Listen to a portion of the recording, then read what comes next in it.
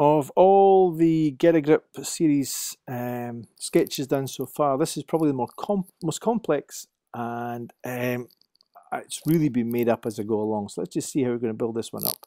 Starting off with the top of the cylinder in this case, we've gone for an ellipse, we've gone for the St Andrews cross, those two diagonal axes, then dividing the front quarter into thirds, a little bit more time and effort getting these right at the start makes life a lot easier. So we should have the 12 divisions, the 12 segments for a circular shape, each one of course being 30 degrees apart. Vertical lines on the outside giving us an idea of the parallel nature of the cylinder, and then the thicker lower ellipse, that thicker lower ellipse, chunkier, more rounded towards the base there. And we can drop down as you would on a drawing board or on the old school drawing techniques of dropping down. There you go, generators down from the top as if they're strings hanging from the upper cylinder, the circular surface to the lower one. I'll even putting some in the back here because they may come in handy. Again, sketch grip on this, nice and light, giving a light mark on the pencil on the page, whether it's pencil or whether it's pen, same technique. Three excellent techniques used throughout this whole series: sketch technique, the outlining technique, and the rendering technique. Okay, some decisions to be made now. We're going to cut this cylinder through the midpoint, through one of these axes I've already drawn on. And the front edge, I'll maybe get some numbers on this first just to make sure I know where I am. So I'm going to start to 1, 2, 3, and so on around the bottom. Just quick reminders, just in case I get a little bit confused. It's handy to have this on. So I'm going to try and say cut down as low as at 3 o'clock here. This is the lowest point. So let's bring this curve round. It's a elliptical type, sloping elliptical type cut on this. It's a sloping cut on a cylinder. And I'm doing a little bit of fitting in this part ellipse at the front edge. The back edge will be stepped down with a horizontal surface. So an ellipse round here, somewhere around there, would give me that back edge. Remember, the lower the ellipse, the bigger the minor axis, the chunkier, the fatter it looks. So just sketch roughly something in there. Going for a vertical slot into this surface now. So I've got either side of 3 o'clock, and I'm going to try and take them up to the midpoint at the center. I can see that up above, but maybe not quite in line, so I have to shift this over a little bit. So that's better. A little bit more evenly spread at the top. And at the moment, maybe just a slot going in so far, vertically and horizontally. I might change that later on. If I was to take something out of this lower section, I'll put another ellipse in, not quite as chunky as the bottom one, but chunky enough, and there's a very faint line there, which hopefully in the 1080 version of this you might be able to see these faint lines. They are intentionally light. Working with a pen, you can still vary the pressure. And I'm putting little, look like doorways at the bottom there. We're going to remove some material down the bottom of this particular form. I'm just trying to fit these things together. The cutouts at the bottom might be straight, or I could maybe have something that's circular, that's been machined in. I would go for a little bit of an ellipse here to see something that's is cut into, partially removing a chunk at the bottom of each of those little recesses. It could be to align another component in. I'm not entirely sure as we're sort of winging this as we go along. There we go. We're using the vertical lines for the vertical, these sloping lines, which were lined up on the top. If I'm going to put a hole on that slope, I really need to know where the hole would start from. So right on the top, I'm just going to have an estimate of where the hole might be and project down from that. But it's got to be set that's a little bit off on the sloping ellipsis you get at the end of that. Would actually be a little bit further over, maybe a bit more to the left. There we go. And that's going to give me a better idea of how far. There we go. Down. That's going to give me a better idea on that sloping hole. This is a stopped slot, but it's got a circular end in it. It's commonly done to make it easier to remove components, and it actually has a little bit more strength. So just trying to firm in. I changed the grip a little bit on the pen. You might have noticed that sneak in as I was going around there. It's a definite change to the definition, the density of the ink coming off. It's really just to give myself on this fairly complex random form. There's no function at the moment. I'm just trying to play about with the concept of building up cylinders and cutting parts off of them. I'm certainly not designing anything. I've no function, I've no aesthetic, I've no strength. It's just considering form more than anything else. So I maybe got some outside edges just to tidy up. The rest seem to be building up quite nicely. I'm probably going to change pens to get a little bit more definition on outlines and shadow lines, but the fine liner pen here is doing not too bad a job at all.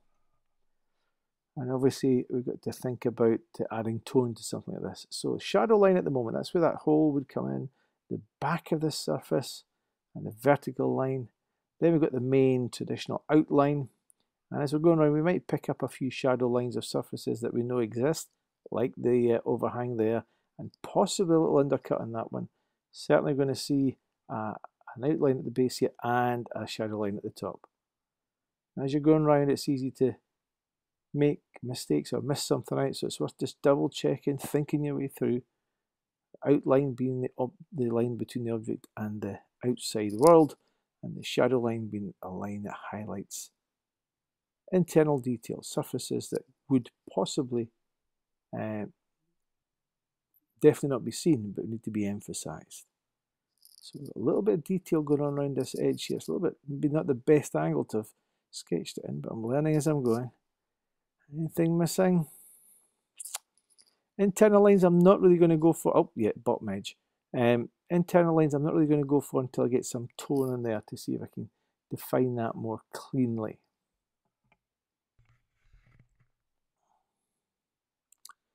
So the form itself, unusual as it is fairly clear. If I start changing grips and changing to the side of the tip of the pencil, assuming as always that the light comes from the top left hand side of the page, then we can start rendering the surfaces up. Again, light, as we've done throughout this whole series, start light and then gradually increase the darkness.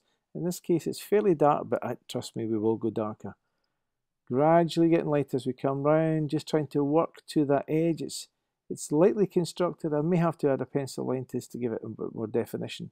But I'm gradually getting lighter going round to the edge. And of course the back edge, as it disappears round, will get darker anyway.